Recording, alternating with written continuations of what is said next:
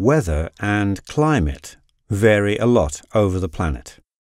In certain places, it's always warm, swimming weather all year round. In other places, though, it's skiing weather all year round. It's cold, sometimes very cold. Some places are dry, others are rainy and wet. What is it that decides this? Most importantly, it's the sunbeams as they hit the surface of the Earth. This beam of sunlight reaches the Earth close to the equator. It hits a small area where it gets hot. Here, close to the poles, each beam of sunlight is spread out over a much larger area, which is not heated as much. This way, the climate becomes warmer the closer to the equator you are. We'll take a journey on the Earth from the equator to the North Pole to see what different climates we encounter on the way from warm to cold. We start in the Congo, in Central Africa. Here we are close to the equator. The sun shines intensely. It gets very hot. When the air gets warm, it becomes lighter and moves higher up in the atmosphere. The water vapor in the air goes with it. Higher up, the air gets cooler. The water vapor becomes small droplets. It starts to rain, which it does almost every day. So, near the equator, it's not only warm, it's humid too. The forests are green and dense and are called rainforests. Now we move north from the equator. Large, plain areas spread out. The vegetation is tall grass and scattered bushes and trees.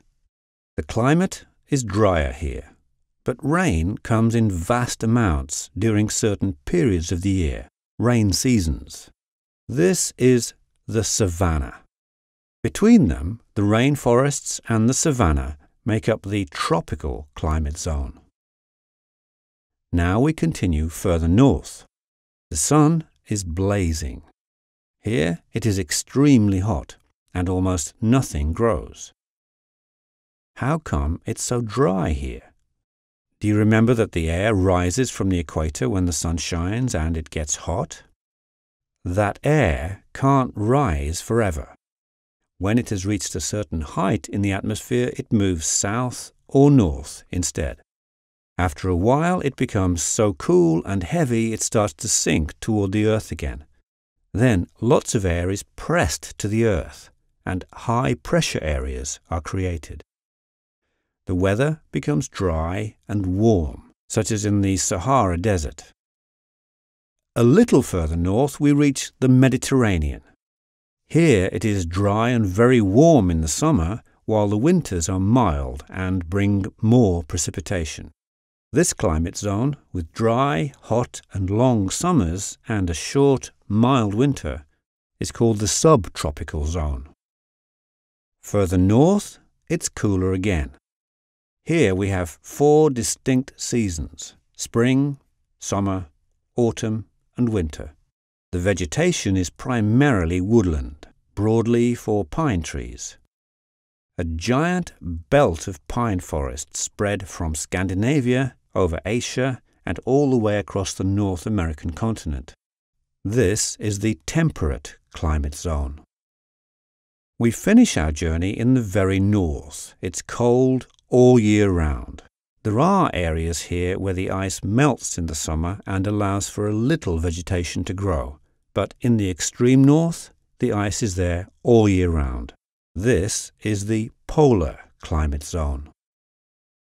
We started our journey in Africa and travelled north through Europe to the North Pole.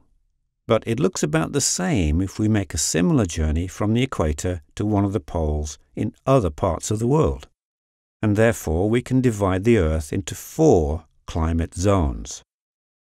Closest to the equator, there is the tropical zone. It's warm the whole year round and rains a lot.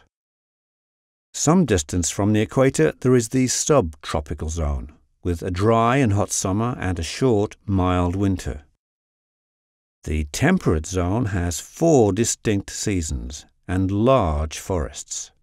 And in the polar zone, it's cold with almost no vegetation.